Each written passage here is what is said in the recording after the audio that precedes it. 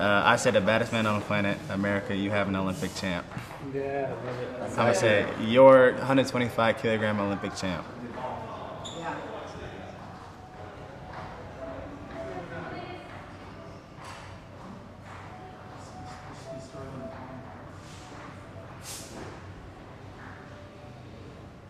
Okay, I'm just gonna go up in 3, 2. The baddest man on the planet. You're 125 kilogram Olympic champion. Boom. American flag. Do it. That's an Can't awesome beat it. picture.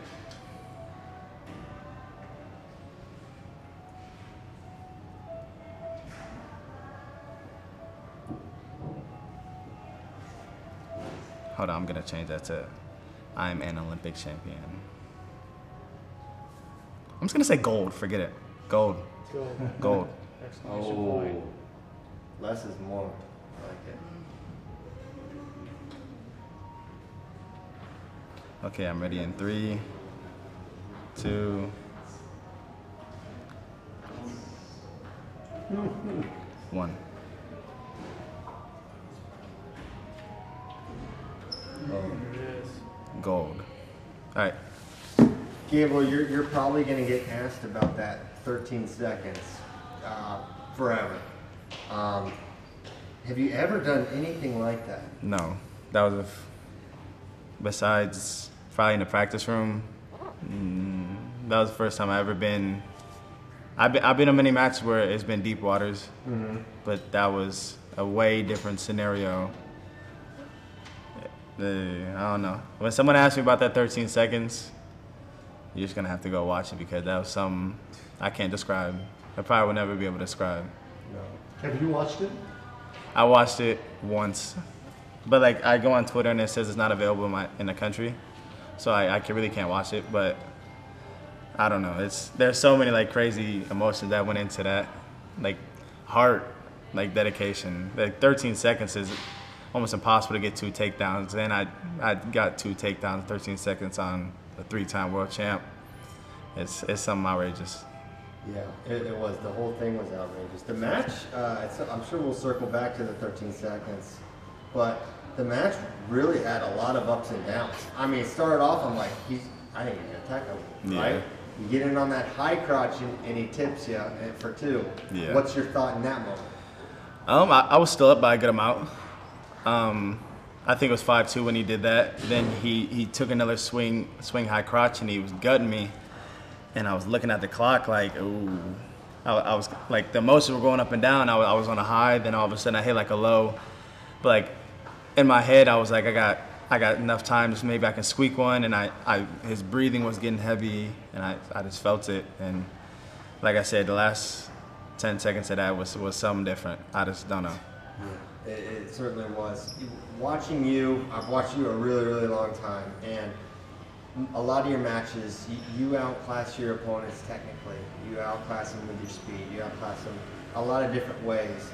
To see you break someone of that caliber, what kind of work, what kind of increased workload have you put in to be able to add that to your arsenal? Because now it was like Gable can beat anyone. It's 6 minutes. It's tough.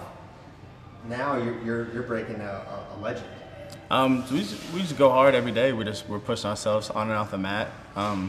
To be able to push someone of that caliber to the end is something different, because a lot of guys don't see those guys hit that wall.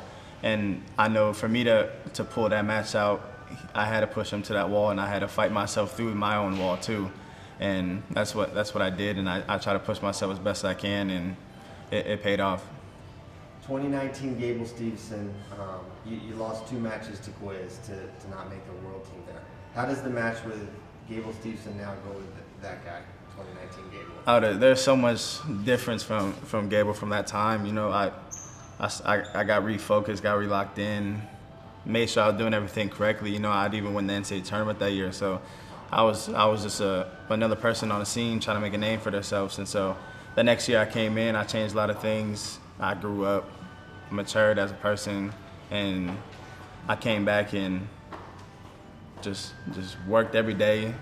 I know people close to me weren't stunned by the results, but a lot of people were starting to, oh, Gable's taking the game serious now. And I knew this was the mission for me to come to Olympic Games did I think I was gonna wrestle those two guys, Agu and Peshashvili, and come out with a gold medal. It was there, but it was unlikely for a lot of people. But I knew I could do it, and I pushed myself, and I made it this far. And it's something crazy that 2 years ago I was second string, and now 2 years later I'm on top of the world. Yeah. Thinking about going through that path is absolutely incredible. Do you like it set up like that? Did having that Aku win going into the finals, did that make you more confident? Is confident? I don't even know if you had that. It was definitely a booster because he's Olympic champ, and so for me to go on there and beat him 8-0 was something like, I'm here to hang with them, and for me to do it to Peshashvili and push him to that brink, push him to the wall, and make sure that he gives up the last takedown in the last second was something different. I took out some of the greatest heavyweights in the past 2 days, and not many people can say they did that. With Gino, he was very distraught. He was distraught on the podium. What kind of interactions? I saw he hugged you on the podium. You had a little interaction there. Was there any words exchanged? I know there's probably a language barrier with him. No, he said congratulations. He said good job. Taha said the same thing.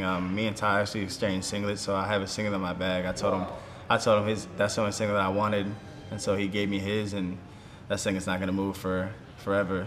But he was very distraught, but I feel like it was both a big deal for us to win, and if I would have lost, probably would have been the same way. But I'm not on the other end of the book right now, so I don't know how he's really feeling, but I know how I'm feeling, and I'm feeling really good. I know you've answered the question already before, but so that we can get it on tape, what is next for you? What is next for me? I'm gonna go upstairs, take a shower, and I'm gonna watch Kyle Snyder win gold tomorrow. I mean, in terms of school, Yeah. WWE, UFC, whatever. I don't know. Just gonna take it one day at a time. Just gonna limousine ride and jet fly, and I'm gonna see what Ric Flair does. No, I'm joking. I don't know.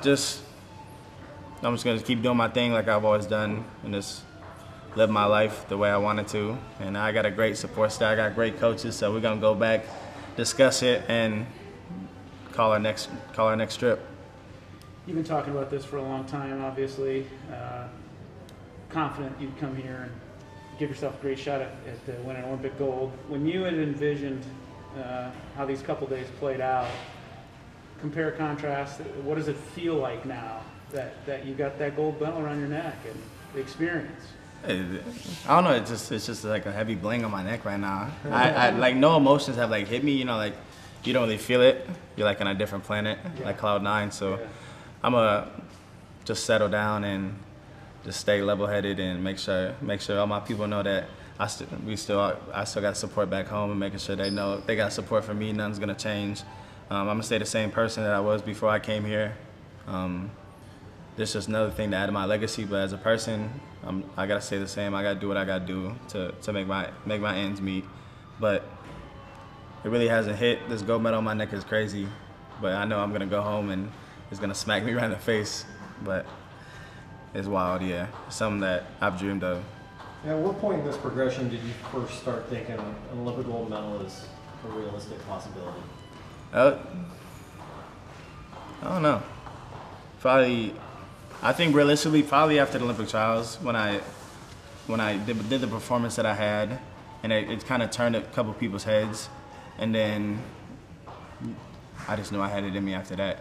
I knew I had to change a couple things, eat right, get back in the gym quick, and just had to flip the switch. And I came here, and I've been watching those guys wrestle for a long time, and I knew the style that I brought would bring a little mixed match. And there's two, and just at the end of the day, just wrestle 6 minute hard and just go out there and have fun, let it fly. You had a Gopher contingent behind you. You had Coach Yagam, your coach. Coach Bramvold's been here. He's been your training partner. Just talk about those two and the impact they had on getting you to this point. I've been knowing Eggum since I moved to Minnesota my 7th grade year, and I've always been dedicated to the Minnesota program, and there's a lot of things that have gone into it, a lot of behind the scenes that we have done to get better. He's always been there for me. I've always been there for him. And then Bramble came in my freshman year. he was new to it, but he changed everything with me too. He became a practice partner, became a close friend, and since then it's just they come with me everywhere I go. I talk to them. I talk about them for decisions. They give me best advice because they've been in that spot too. So, you know, to have that support system that I have, something different. And you know, we're all riding this train together. We never hopped off the train. It's just gonna keep going forward. What were you thinking standing there watching that flag go up and hearing the anthem? I'm a gold medalist. I really want to, as much as you can, as much as you're able, get into the technical, the nitty gritty of what you were doing in that last 13 seconds. Like, how did you get the first takedown? How did that materialize? And then that second? To be honest, it was a straight heart. Like I said, I've never been in that deep of spots so many times in my wrestling career, but I knew that one of the times I was gonna hit that spot at this tournament, and I was gonna be down. But just running through it, I think it's hard to describe. I took a fake shot. He bit it really hard. Then I hit the underhook, and he thought I was gonna whip him over, but I took it out and I circled. And I just kept circling, and then I scored 2. And I looked at the clock, and it was .2, and the rest is history. Yeah, you immediately, I mean, hit. You're the ref's right here. You're giving him, throwing up the juice. You see the clock. You knew you got it. Yeah, I was looking at the clock while I was spinning, and I peeped it, and I was like, ain't no way.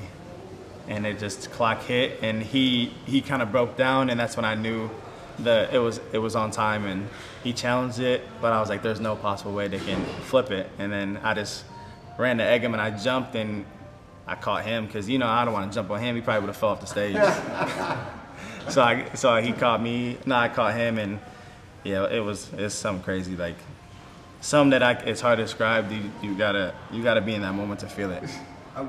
You know, you're a big guy, but watching, I think every single one of your match, you look substantially outsized to me. Yeah. From there, did you feel that at all in any of the matches? No, head to head, I feel like I was fairly tight with those guys. Height-wise, they're a lot taller, but I think just my agility, my athleticism, it kept a good style and pace with them. But those guys are best in their country. You know, it is the Olympic Games, different sizes, different weights. Everyone's bigger, everyone's smaller. It's just height. Who got the bigger heart at the end of the day?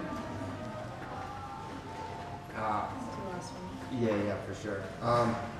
You know, you're gonna get inundated with every option in the world. Superstardom seems imminent, and you know your wrestling future is unknown. I guess we could safely say that. Just maybe put a bow on what you think about the sport, what it's meant to you, how much you enjoy performing.